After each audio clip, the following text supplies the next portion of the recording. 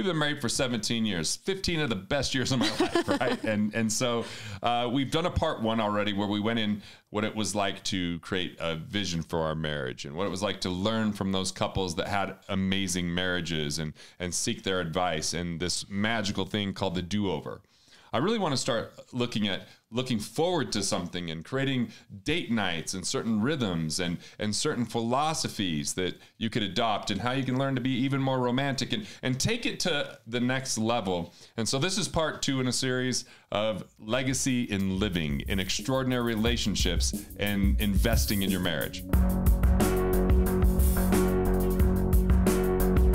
Because at first, like honestly, when you're kind of in a slump in your relationship, sometimes you're like you don't, because you feel like you almost don't know the person anymore. So it's like sometimes you need like a little startup or whatever. Drink some Prosecco. If you drink, Prosecco is always a good one to get the conversation going for us. Guys, let me just give you this. Okay, so girls like, obviously to feel safe and they like that beta portion, but for date night, they love the alpha. You don't tell them where you're going. You just go. You just lead. You just plan. You just take charge. You take charge, and it's sexy. So like you definitely like that. So I own that. Now, here's my secrets. All right, here's the secrets. You don't have to be romantic. You don't have to be born that way or think that way to be romantic. So all you have to do is be able to tolerate a few movies. Now, I'm a romantic. I'm a hopeless romantic. So I like some of these movies. Like we've seen Notting Hill a lot. We've seen About Time a bunch of times. I think I've only watched The Notebook once, so thank you for that. It makes me cry too hard. I can't watch it too often. But what other ones do we watch? American President, because that was something we watched on our first date, and it wasn't even an official date where we just kind of like, just like dates, just shows that kind of bring you together. Watch these shows that are romantic comedies or romantic shows, and then just steal the ideas that are romantic. So in About Time, they watch an outdoor movie. So here at the cabin, I bought a 17-foot. Oh my God, and we totally love it. We watch it with our kids. It's so fun. They went into dining in the dark. So what did I do? Yeah, we went to Vegas. I took you to dining in the dark, right? Like I saw that from there. So there's a lot of ideas you can get, especially, if your girl's like holding your hand tighter during that part or cuddling up to you, like, oh. What does she love to do? Does she like to hike through the woods? Is that romantic? Or does she like want to competitively play a sport with you? Right, what does she want to do? I have this list right here in front of me on my iPad. So these are just like all sorts of ideas that are for Garrett is constantly capturing if he sees it in a movie or a friend talks about it. To a community garden or get a Christmas ornament together because you love those. A picnic. We love cooking together. Pillow talk and wine on the couch. A cooking class. Or even cooking in your kitchen. Cooking in your kitchen, we've done that. A drive down the canyon, hiking or snowshoeing. Poker with the twist. Guess what the twist is? Oh, can't believe it. Hot air balloon ride. Helicopter tour. Haven't done that. Go for a ride in the Can-Am. But the point is champagne celebrate. But it's just like, you didn't want me to go. I didn't want to have something I had to plan. What do you want to do tonight? Like, I always had it planned. Yeah. And I know you love concerts. Yeah. I know you love comedy. Not always sing my comedy, but comedy. I know that you love, if we're traveling, going to something like Broadway or to a play or if something comes in. So I call it my 3 C's, right? I call it cinema. Sounds so fancy, but comedy, concerts, and cinema, those are some go-tos. But we also have our favorite restaurants. Just the other night I was dragging, but I knew it was date night. So what do? We got our e-bikes. And we drove down to sushi. We went and had some sushi. Yeah, that was super fun. Rode our bike back, right? Got some Jamba Juice. But I think the point is so Garrett is constantly capturing ideas. If a friend tells him about it, he sees an ad for it, he sees it on TV, like that would be fun. He literally just keeps a note in his phone. And for me, this especially was when we began this, our kids were quite young. And it was like, I felt like all I did was plan things. I was always in charge of what was happening with our family and stuff. And so for us at that point, and it's just kind of carried on because he's been really good at it. But honestly, is Garrett would plan the entire thing. All I had to do was take a shower and get ready. And maybe not even totally shower, but like look like I took a shower and then get ready and go out. And honestly, that made such a difference because you remember why you fell in love with each other and you end up flirting and teasing each other. And it just gets to be really fun. And it's like you're dating again. And then you come home and real life begins. And I know some people kind of make these rules. I don't talk about my kids or I don't talk about all those things when you're when you're sitting at date night, we don't really have rules, but I found like at first, honestly, we talked about our kids and work more often. But then once you get in the routine of date night and you have your meeting with your spouse during the week or whatever to kind of cover all that crap, when you actually get out on a date, you just talk about the things you're interested in and the things that are going on, and you end up laughing so much more. Bought books like 1,001 Ways to Be Romantic. I just invested in it. So that's part of it, because in business, I'm reading books. From a mentor standpoint, we hired Dino Watt, as we mentioned his name before. Yeah. So we're saying, let's have regular meetings around this. And then we did the weekly meeting. The weekly meeting is kind of magical, because if we don't do a weekly meeting, then you don't know when you can talk about certain things. And now we can talk business during that, which preserves time to be more romantic. So part of it was, I looked in businesses have vision. So I said, I'm going to create a vision as a husband to be a premier romantic and an extraordinary husband. So now all of a sudden I had a vision, and I started doing much more romantic things. Like when it was our 11-year anniversary, I got that quartet. We invited 10 couples. We had them say, what's your best, marriage advice? We watched our wedding video. We had a dinner. We did some dancing. That was a pretty epic night, because that's what a premier romantic would do. And I remember sending that to John and Missy and David and Nicole and Pat and Lori, and they're like, oh, Cass and look at this. Look at our little boy growing up, right? Like, because I learned from them. And then I also had friends that were going through a toxic divorce and a toxic marriage. When we weren't in a good spot, I took a break from them during that time. I was like, I want to be. I really think mindset. Part of it is surrounding yourself with couples that you can be yourself around. So like if we're with our friends like Mike and Linda, like if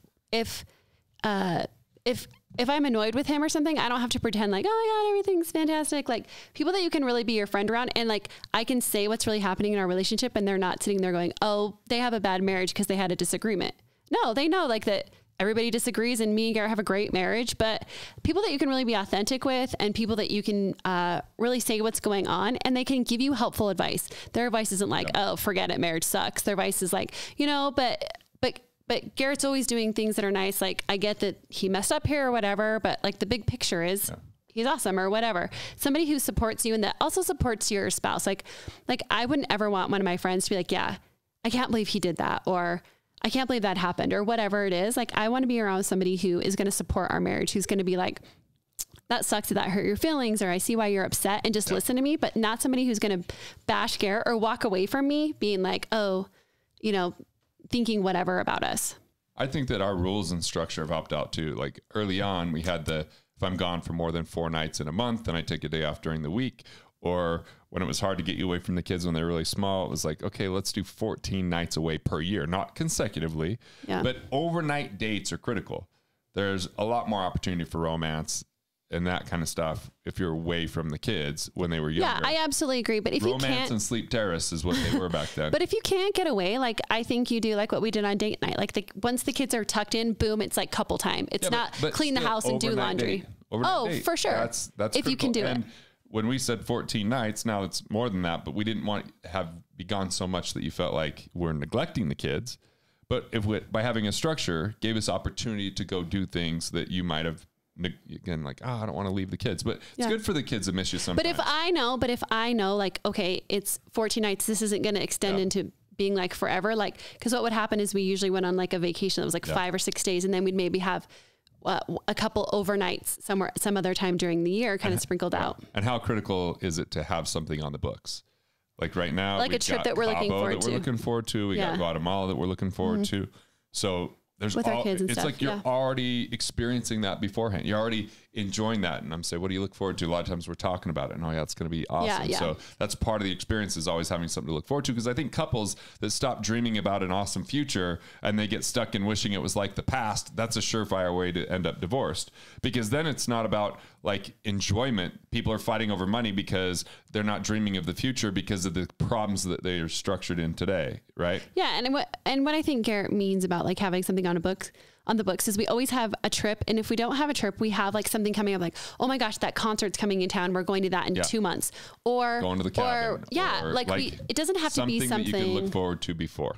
Yeah. Just something that you have in your calendar, a night that you're going to spend together going out somewhere, or if it could be a trip or whatever it's going to be, having something that you're always looking forward to that's in your near future, within 6 or 8 months that you have, that's like coming around the corner. So you're like, I'm so looking forward to like this night that me and him are going to just be together, just the two of us. So the magic of the do-over, the rules and structure of how many nights we're going to be away from the kids. Yep. You know, always having something to look forward to. Yep.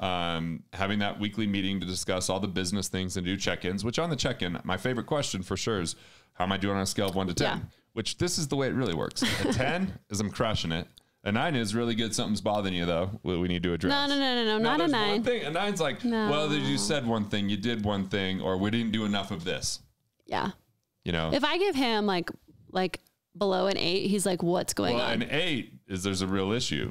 A 7 is a failure. A 7 is like, it's a 0, but you don't want to say 0. It's a failure in your eyes, but not in mine. 7, 8, 9, or 10 it definitely means scores. that we need to connect. Below 7 is, I guess it's over. That's what I figure. Like it's done. I don't think I've ever given you that, but right. That's because that's your scale. Yeah. 7, 8, 9, 10 is your yeah. But scale. I really feel like part of the reason that we're able to give higher scores is because we are so mindful of our relationship. Yeah. So we have that meeting, and you know, if people go to wealthfactory.com/marriage, there's actually interviews with John and us, Dino and us, which are people that we've talked about.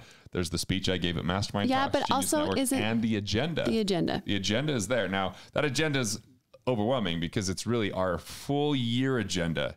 We only do parts of the agenda in our weekly meetings, and they're not even weekly anymore. And look, I'll tell you, remember the first weekly meetings there at my office? Like we had some. Yeah, they were interesting, tough conversations. Yeah. When was the last time we had a tough weekly meeting? I don't even know. Yeah, that's pretty good. Yeah.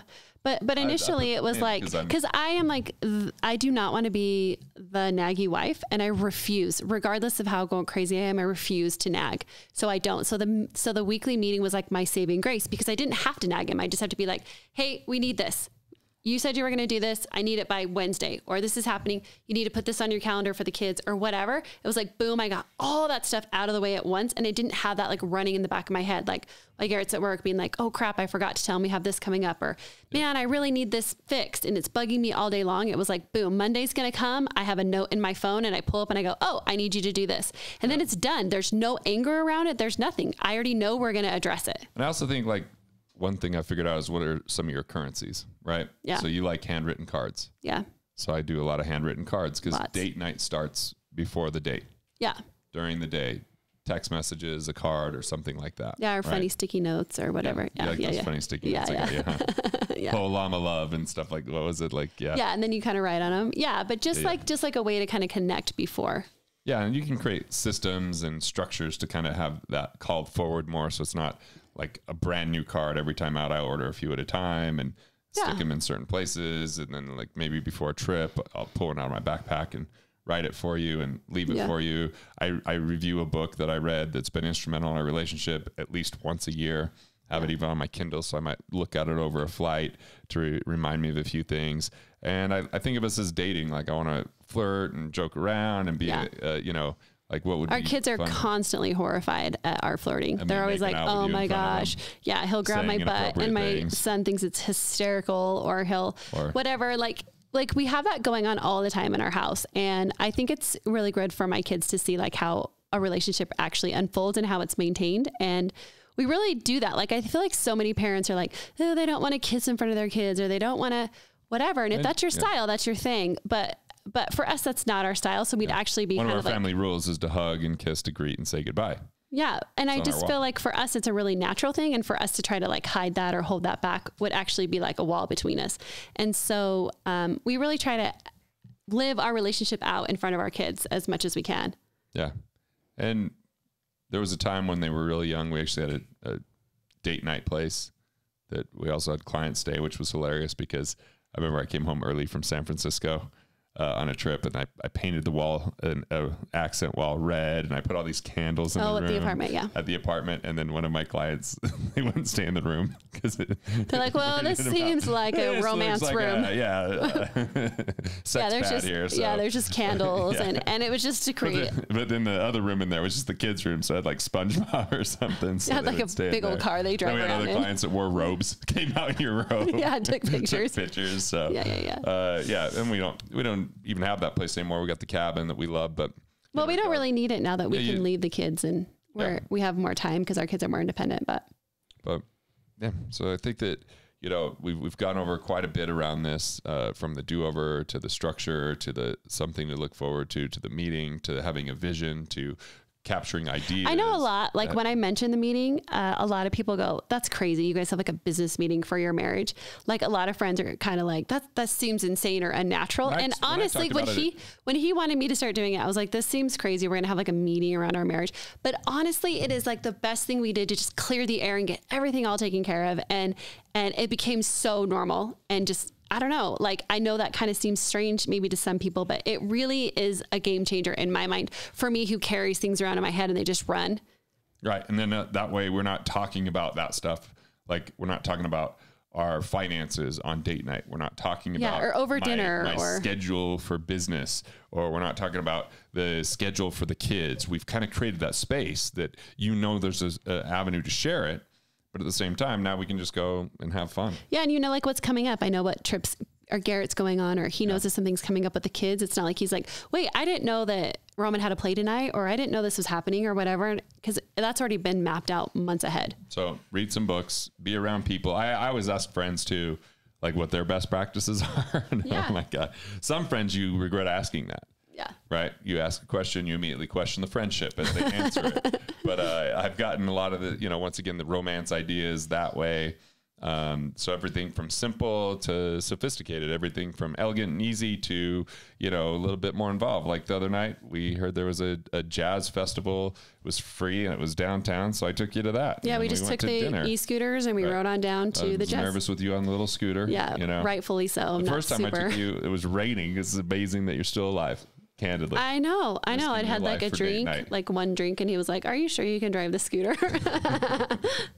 So look, this is some of our best stories in how you create a legacy and how you live, how you enhance your quality of life, how you invest in your most important relationships. And a marriage is one of those most critical relationships. So whether you're dating, whether you're married, or whether you just want to have, a great relationship with someone, I think that these are some good insights. Hopefully you apply at least one of these things and adopt it or adapt it to your own lifestyle. But look, divorce is super expensive. You want to hurt your finances, you want to hurt your confidence, you want to get bitterness. I've seen a lot of that happen. Now, I've seen a few conscious uncouplings, but for the most part, I've seen venomous divorces. I think it's painful either way. Yeah. And so I just think that one of the most rewarding things in my life was investing in our relationship. It's been just so amazing. And we've had so many killer, cool experiences. If I look at like the top 5 days of my life, like Carrie's in those top 5 days, our kids are in a lot of those top 5 days. And so this is, something society's not going to reward you for is necessarily investing time in your family. But what will be rewarded is your quality of life. What will be rewarded is that you have someone to celebrate with, you have someone to enjoy life, you have someone to really open up to. And if you do these things, I think, you're able to get even closer. So any final sentiments or thoughts from you? No, I think just take one or two of these things that you feel like could really enhance your life, like maybe an area in your relationship that you want to like up your game in a little bit, and just implement it, and don't make it like a forced thing. Just kind of let it roll. How cool was it'll Chicago evolve over too, time. By the way? We had like a second honeymoon when we did that whole go meet with all those couples. Yeah. I did want to say, like, surrounding yourself with happy couples, not that their relationships have to be perfect, because nobody's is, but just surrounding yourself with happy couples, I think makes a big difference. People who are really striving to make their relationship the best that they can. All right. You've heard it here.